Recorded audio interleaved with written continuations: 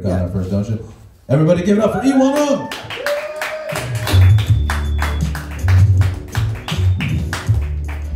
What's up, you guys?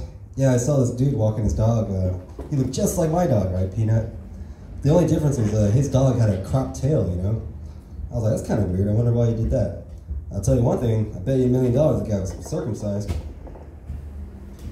You know, the French president, yesterday, he swam across the Seine River, right, to prove that it was clean, you know?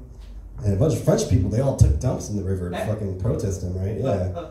Kind of almost feel bad for the president. I'm like, man, that's a shitty situation. And you know, dolphins are like they're like the perverts of the animal kingdom, you know? I don't know if you know this, but they're like freaks and shit. Like, mothers will have sex with their sons and shit. They'll even have sex with their daughters and shit. They'll like use their dorsal fins to fucking like pleasure each other. It's fucking crazy, right? You know, now you know why they fucking evolved that bottlenose. You know, every now and then I think, you know, I don't think English people can really speak their language correctly, you know?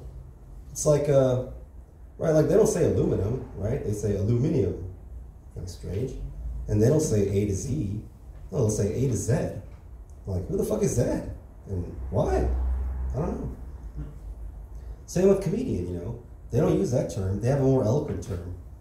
You know, they could say unemployed actor. Yeah, you know that whole bear in the woods, whatever.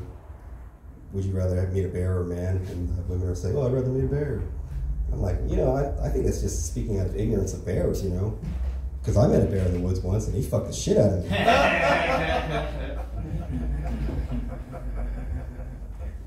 Thanks. And you know, homeless names, right? They're trying to make us call them like unhoused, right?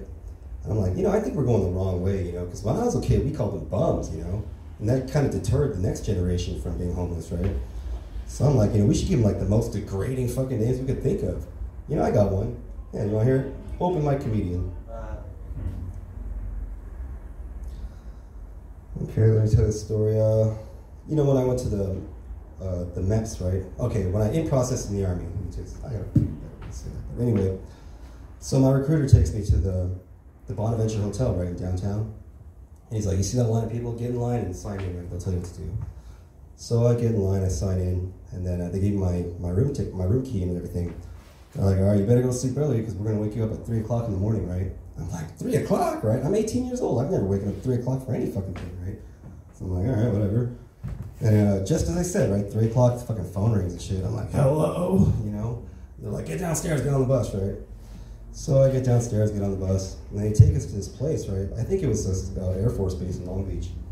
Anyway, first thing they do, right, they break us up into our branches, right? Army here, Navy here, Marines here, you know, Air Force there, right?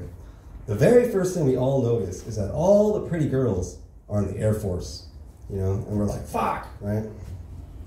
So anyway, we go, we take these weird fucking tests, right? It's like the fucking SAT on steroids and shit. It's crazy, right? And then after, like, they break us up into these little groups, and then they tell me, hey, you go into this room, right? So I go into this room, and right away I'm like, what the fuck? You know, it's just full of fucking, like, dudes in their underwear, right? And they're, like, doing jumping jacks and fucking windmills and all these squats and shit, and, like, they're like, get in there, you don't take your clothes off, right? I'm like, what? You know? I'm like, okay, you know, fucking really, really uncomfortable. I've never done anything like this before, ever. So anyway, what's going on is there's a sergeant in the front, right? He's telling everyone, all right, do jumping jacks. Okay, now do windmills. All right, now do squats. And then there's these two other sergeants, and they're like walking up and down, right, the rows, and they're like watching us like fucking hawks and shit, you know? And then we're doing our things, and one of those sergeants, he yells to the guy next to me, he's like, you, do that windmill again, right? And he tries to do it, but he can't go all the way up, right? He's like, you're out, get out, you know? And that was it, he was out, you know? And that's how quick it was, you know? People were getting fucking dropped left and right. We had the vision test, hearing test, fucking all these things. We're like, go, bam, you're out, right? There was one Mexican dude, he was like all tatted down and shit. He's all talking about how his dad was a Marine, his uncles were Marines and shit. How he's gonna be like the best Marine in the world, you know? All of a sudden, the guy comes up with you're out. He's like, what? It's like, why? It's like, because your neck is too thick. You know, his neck measured too thick. That was it. He couldn't be a Marine. He almost started crying right then and there in front of everybody and shit. It was fucked up.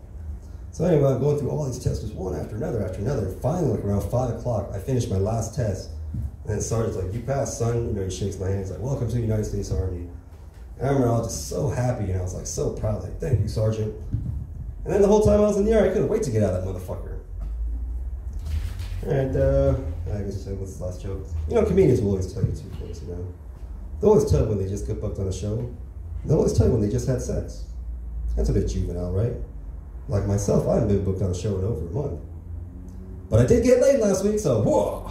Alright, my name's E1O, I'm here, thank you.